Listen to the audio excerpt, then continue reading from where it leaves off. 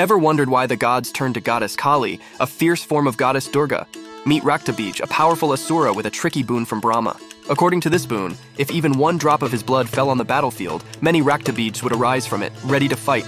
Each of these Raktabij would be just as strong and well-armed as the last. Desperate, the gods sought help from Durga, who was actually Mata Parvati. In battle, she attacked Raktabij repeatedly, but each wound created clones of Raktabij. Realizing the danger, Durga summoned an even mightier force, Kaali. With her fearsome appearance, Kaali struck terror into all who saw her.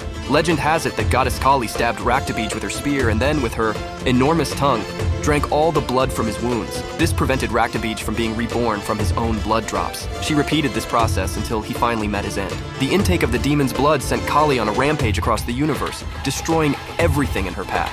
To calm her down, Lord Shiva lay beneath her feet.